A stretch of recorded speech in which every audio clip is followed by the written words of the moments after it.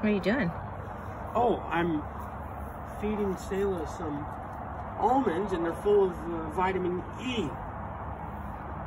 So, for anybody watching this video later... How did you know I was videotaping you? Well, when you ask me a question like that, I know that you're probably filming, but for anybody watching this video later, horses need vitamin E, and unfortunately a lot of the hay that they get is debased, meaning it's lacking critical vitamins and minerals that horses need. And so the way they get those minerals and vitamins is either you supplement or you can feed them almonds that you get at your local grocery store. Wow, that's pretty awesome. You're pretty knowledgeable. Yeah, and don't worry, she's not going to bite me. She's just nuzzling them out of my hand. Show me what else you can do with her. Well, I can also make her follow me. Let's see if she'll follow you.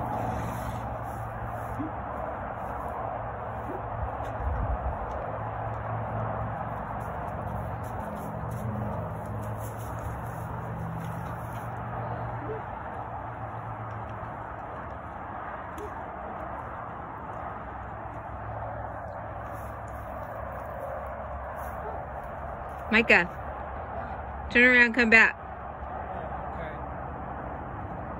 There's hay up here, so she went for the hay. Oh.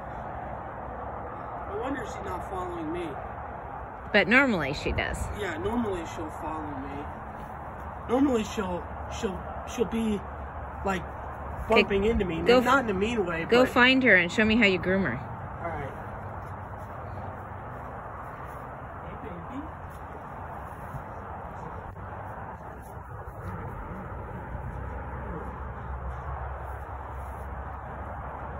So, when you're grooming horses, you want to stay at their side because a horse's eyes are on the side of their head.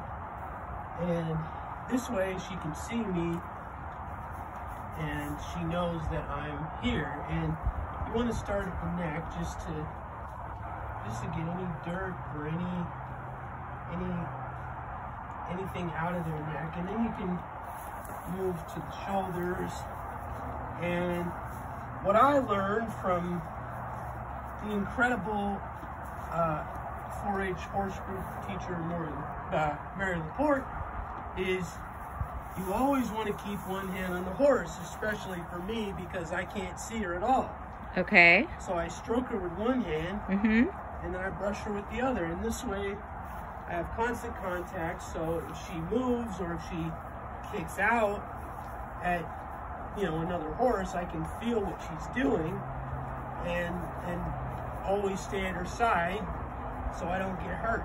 Do you ever brush her leg? Oh yeah, you can brush her leg. Show me how you do it.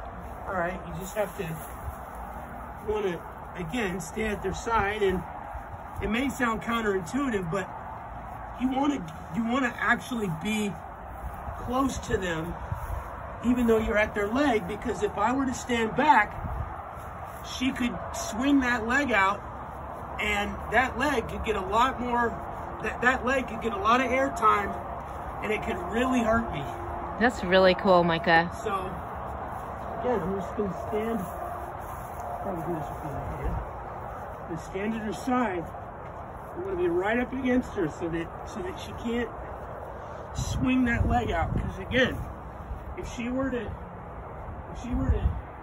get scared, like if I were to stand back, if she were to get scared and kick out, she could just hit me immediately. So show me how you get her, do the other side. Show me how you walk around her. All right, so again, the same general rule, especially for people like me, you want to keep your hand on the horse, just trail her around. And so now, I'm at her other side, and again, same thing. Stay right near her. That way, she can't swing out. It's very, very, very important. Oh, whoa, whoa. See there, I was right on her. She could have hurt me, but since I was right next to her, her head that time couldn't get very much leverage. Yep. It's okay, girl. It's okay. It's okay. She's been a little scared today, so I'm not surprised by what just happened. It's okay. So how you finished doing up that side of her body? Right, so then Show me how. I turn around because you want to stay kind of a little bit away from her leg when you're brushing, because I don't want to. And if I bend down too much, my head is going to be right in the path of that leg. And again, I'm doing this by feel. I don't have to see anything. Now, of course, seeing what the horse is going to do, or seeing if it's looking at you a certain way, does give you an advantage. But I don't need that, because as long as I keep this hand on her body, I can feel what she's doing. Okay, Micah, do me a favor. Yeah. Hand me the brush. All right. And then I want you to go back to her and then walk around her correctly. And then show me how you would ask her for her front hoof. So when you want to ask for hoof, again, you stand as close as possible.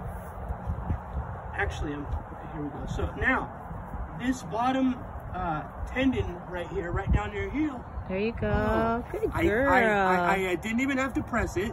She knew what I wanted, and she gave it to me.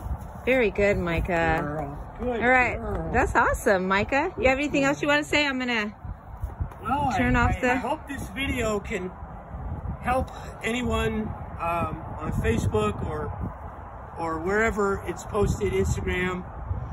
If you want to get in contact with me and ask me more questions about how I work with horses blindfolded. Well, blindfolded too, right? Well, yeah, blindfolded too. But you can contact me at lowercase MICAHGRAUEL at gmail.com, or feel free to call me at 805-206-1195, and I'd be more than happy to give you more information on how I work with horses completely blind. All right. Thanks, Micah. You're welcome. I mean, I don't mind if people contact me.